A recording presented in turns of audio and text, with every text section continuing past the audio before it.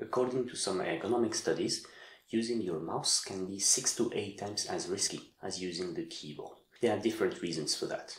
Reason number one is that when you use your mouse next to a normal keyboard, you'll tend to spread your elbow outwards, and that means tension in your upper trapezius as well as pressure on the tendon of the supraspinatus. Reason number two is that you never stay above the B, say, key, waiting for something to happen. On the other hand, you do stay with your hand on the mouse, waiting for something to happen. So you see, when I work with the mouse, I have a combination of unhealthy postures and prolonged duration, and this we have seen in other videos that it is forbidden. You can have unhealthy postures, but not for long.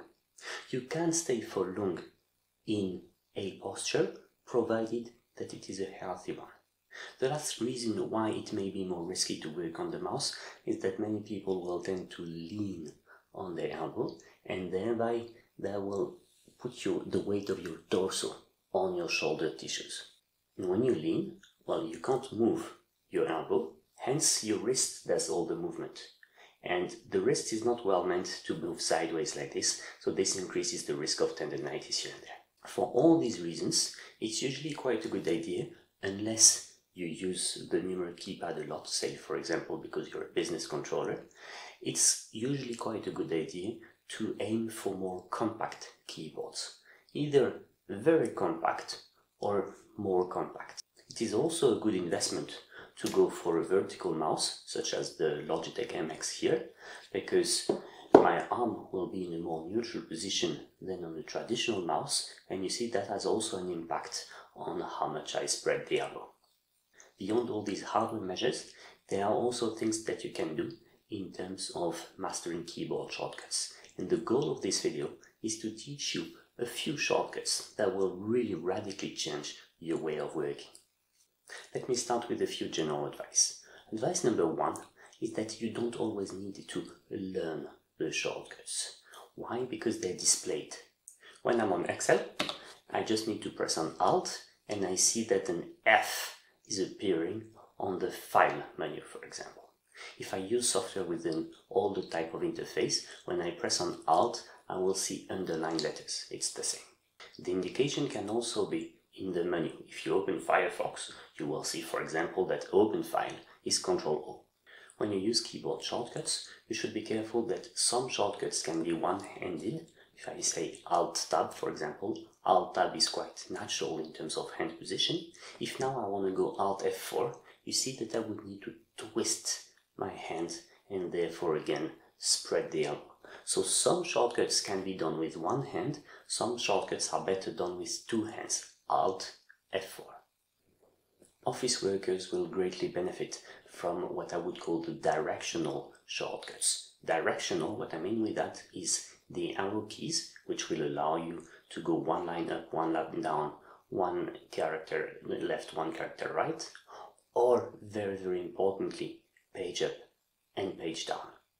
You could also cite Home and End key. We will come to that. Page up and page down are particularly relevant because they are excellent alternatives to the scroll wheel.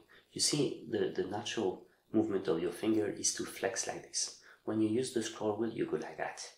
And this is absolutely not physiological for this joint. So if you do it a bit, it's okay, but you should not have this as your main scrolling tool. The last general remark is what I call the hierarchy of shortcuts. There are naked shortcuts, like page up, page down, which will allow you to scroll through the text that is open.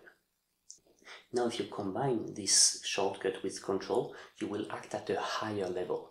In this case, you will switch between the tabs within an application. The highest level for shortcuts is Alt. If we use Chrome, we will see that Ctrl F4 closes one tab, whilst Alt F4 closes Chrome. Under Word, this hierarchy of shortcuts will be very handy, because left, right, up, down make me move one character after the other. But if I combine with Control, Control left, control right will make me move one word after the other, and control up, control down will make me move one paragraph after the other. If you combine that with shift, you will select the full word or the full paragraph. So you see, control makes you work one level higher. According to the same logic, whilst home brings you to the beginning of the line and end bring you to the end of the line, control home will bring you to the beginning of the document, and control end will bring you to the end of the document. To conclude this video, let me give you 6 shortcuts that are quite universally applicable, at least if you use Windows. Control S is the universal keyboard to save. Control O is to open, and Control A is to select everything. Can be selecting the whole text under Word, the whole table under Excel, or all the elements of your slide under PowerPoint. Then we have a few interesting shortcuts that are linked to the Windows key. Windows D or Windows M will reduce all the windows and bring you to the desktop. Windows E will open the File Explorer, and most importantly, Windows Left will allow you to split your screen in two. Windows Left will throw the current window on the left half of the screen, and Windows will ask you which window should be on the right side. Of course, you can also start with Windows Right, and then the program will ask you which window should be on the left half. This is particularly useful for people either who don't have a double screen, or as I've explained in the video on dual screens, well, for people who want to, say, have 2 A4s next to each other without paying the consequences of having a too wide visual field, which would cause important neck rotations.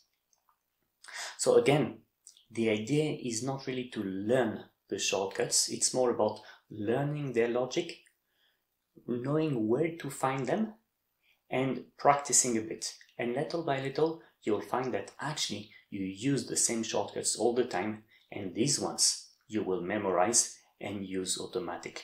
Bear in mind that keyboard shortcuts are much quicker than mouse actions, especially for repetitive actions or for actions that would require to click on a precise area.